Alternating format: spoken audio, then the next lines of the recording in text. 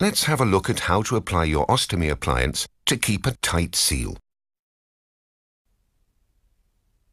Remove the protection film from the base plate by placing a thumb on the white tab on the adhesive and pull the blue release tab away from the adhesive. After having removed the protecting film, you should even out the edges of the hole by running a finger around the edge. This is to prevent any unevenness of the edge.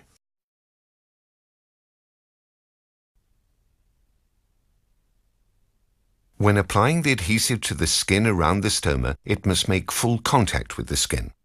Before applying the adhesive to the skin, form the edge of the hole in the adhesive to a spout shape to face the skin. When applying the adhesive, begin closest to the stoma by pressing the adhesive to the skin. Run a finger all the way around the stoma to ensure that the adhesive seals. You may want to use a mirror to check the sealing. Smooth the adhesive down from the stoma out to the edge to ensure that the adhesive has body temperature and has full contact with the skin.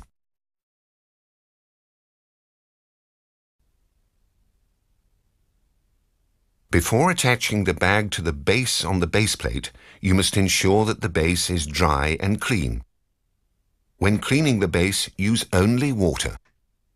Now remove the protective paper from the adhesive ring of the bag. Avoid pulling or stretching the adhesive part on the bag. When placing the bag on the base, line up the bottom of the adhesive on the bag with the blue line on the base. Gently place the bag on the base without any pressure or pulling.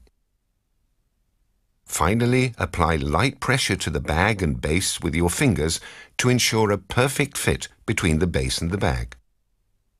If necessary, it's possible to reposition the bag once just after application. Ensure the base is clean if reapplying. Ensure that the appliance is securely attached by a gentle downwards tug on the bag.